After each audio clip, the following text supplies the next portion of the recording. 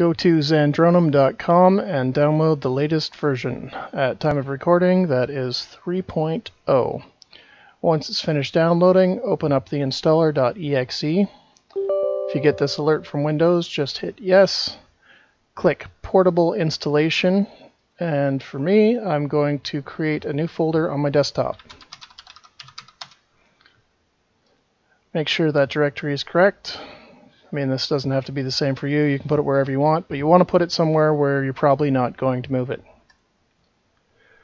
For me, for now, that's just on my desktop. Once that's done extracting, open up the newly created Zandronum folder, drag and drop your Doom and Doom 2 WADs into the directory, and open up Zandronum.exe. Before you hit play, make sure you select Hardware, OpenGL, and uncheck Full Screen. Really quick, just for the sake of the video, I'm going to load into a level and turn sounds all the way off. Okay, so once Zandronum is open, go into Options, Set Video Display. Second option from the top is Aspect Ratio. Select the aspect ratio for your monitor. In my case, I'm running a 1080p monitor, so I'll select 16:9 and then just mouse down until I hit 1920x1080. Select that and then go back up to full screen and select yes. While you're in here, make sure your renderer says OpenGL. Back out to the main options menu, and to start we'll customize controls. To delete these really quick, I'm just hitting the down arrow on my keyboard and selecting backspace.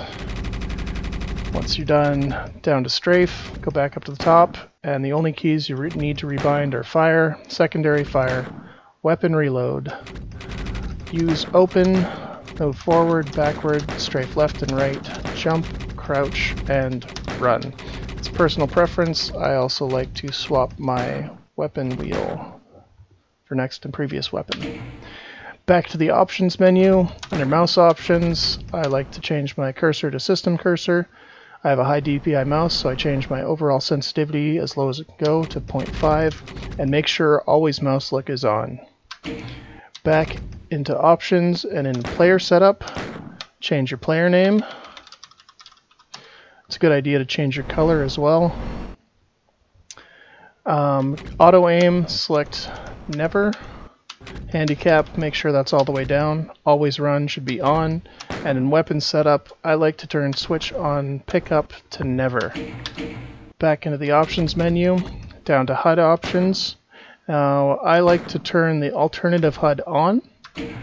If you're not into that, if you like the default HUD, go into message options, text scaling, enable text scaling on, and use screen ratio to yes. But like I said, I prefer the alternative HUD, especially in multiplayer, so I turn that on and use that. Back into the options menu, down to display options now. Vertical sync you want to leave off unless you experience screen tearing. If you do, turn that on, should fix it. Down to lost soul translucency, turn that up to 1.0. Rocket trails, you want sprites and particles. Same with blood type, and bullet puff type you have to leave on sprites. Number of particles, you can leave default at 4,000 if you notice FPS issues in firefights or if there's lots of blood and stuff on the walls. Try turning that down, should fix any issues you might have there. Back up to the top in OpenGL options, in dynamic light options, just make sure everything is set to yes.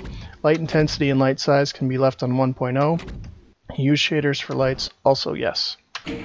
Back into OpenGL options and into texture options. Textures enabled yes. Texture filter mode none. Anisotropic filter turn to 16x. Texture format RGB A8. Enable high-res textures yes. High quality resize mode. I use HQ4X. That's as high as it goes. If you don't have a very good computer system, you might want to turn that down a little bit depending on how well your FPS is doing. Any one of the HQ settings really works. They all look fine. I use 4. That's up to you. Textures, sprites, and font resize should all be on. Precached GL textures, yes. Camera textures off screen on, and trim sprite edges on. Back into OpenGL options and into preferences. Sector light mode, dark is fine. I prefer software. If you find software is too dark, you can switch to standard. In standard, fog mode has an effect. I like to use radial when I do use standard for some mods that are too dark. And if that's still too dark for you, try bright. For now, I'm just going to leave that on software. Down to enhanced night vision mode, turn that off. Just sprite clipping, switch to smarter. Smooth sprite edges on. Fuzz style, this is personal preference, but I like smooth noise. And rendering quality to quality. And that's really all you need to do to configure Zandronum. So once you've done that, we can quit Zandronum and go into the Doomseeker directory. In this directory, we want to create a new folder, and we're going to call it WADS. I'll explain why in just a moment. Open up Doomseeker. In your first startup, you should get this little alert. If not, you can hit F5 or go to Options Configure. But first, we're going to download and install the latest update. Restart and install once that's finished downloading.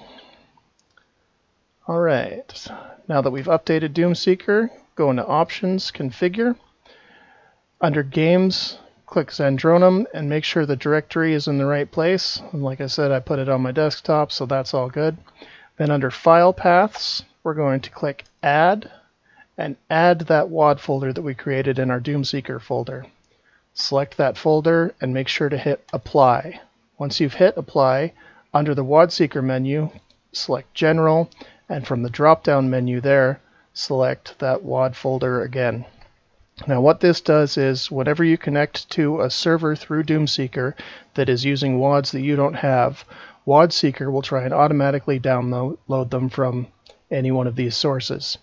And normally those would go into a folder in your app data folder, which is kind of a pain in the ass to find, and it's a little bit of a pain to delete the WADs from that folder as well.